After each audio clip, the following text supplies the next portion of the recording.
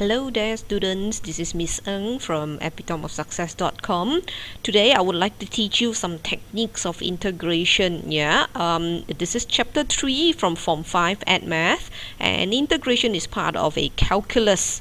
And this is pre-college calculus, right? For SPM at Math, we're going to learn how to integrate two types of algebraic expression. Okay, two types of function. The first type, I'm going to explain to you what is the first type. The first type is simple algebraic functions that are separated by terms, okay, by plus and minus.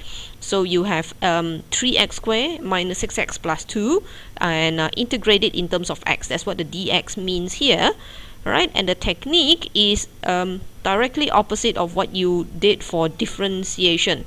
Okay, the technique is this: you copy the coefficient, and now the power of the unknown x will add 1, and you divide with the power. Okay, then minus 6, a single x power 1 becomes x power 2, and you divide it with 2, plus, now a 2 that does not have an x, you add an x to it. Okay, it's power 1 over 1, which is negligible, so you don't have to write it. Now, a very important thing about integration is this: you have to remember to add a c plus c. The c is a constant, or the c is actually the y-intercept of the curve. Yeah, right? I'm going to explain to you shortly why there is a c, but first let's complete this. Okay, so at this point you just simplify what you can, and that leaves you with x cubed minus 3x squared plus 2x and plus c, and this is your final answer.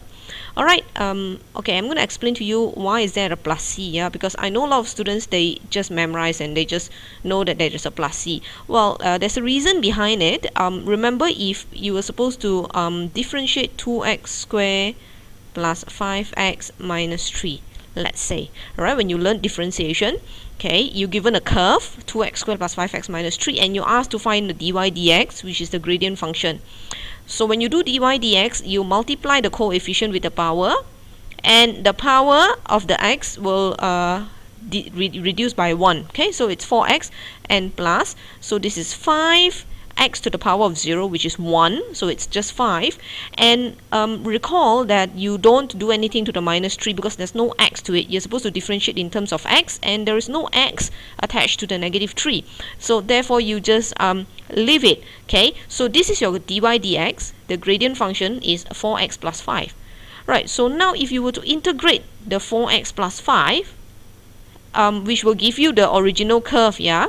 Okay, if you integrate it, you will get 4x squared over 2 plus 5x, and you have to put a plus c. The simple reason is because there was a negative 3 in the original curve, and because you did not differentiate it, so you do not know when you integrate whether it's a negative 3 or negative 2 or negative 5 or 6, or maybe there isn't anything, but there should be a c.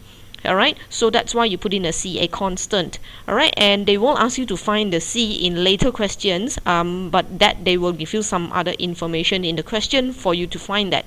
Alright, but for now, just understand why is it that you have to put a plus c whenever you integrate a function. Okay?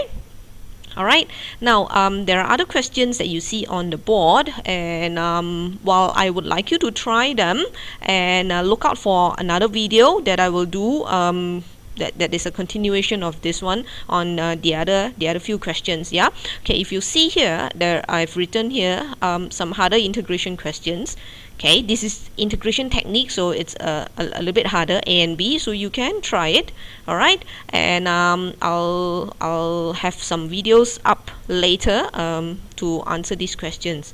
Alright, and there will be other videos as well that will teach you how to do the second type of integration, which is integrating composite function. Alright, which is here. Okay, but that will be for another video tutorial. Alright, that's it for now.